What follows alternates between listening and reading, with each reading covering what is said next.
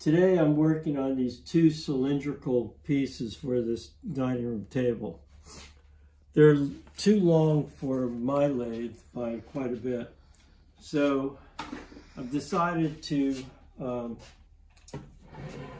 cut facets in it like that.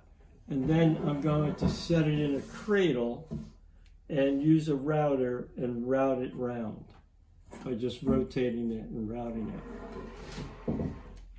So I have it set here just to take these corners off. And I'm going to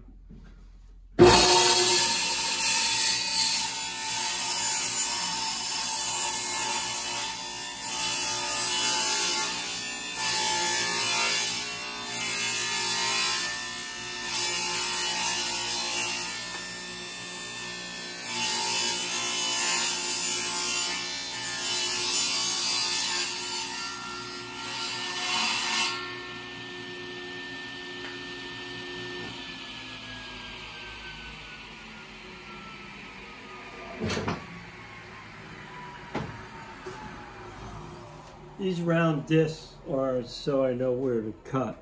And when I route, I'll be using these discs also so I can place the router at the proper depth. It's a fun technique, and you can use for columns. In this case, it's the best method for this particular project.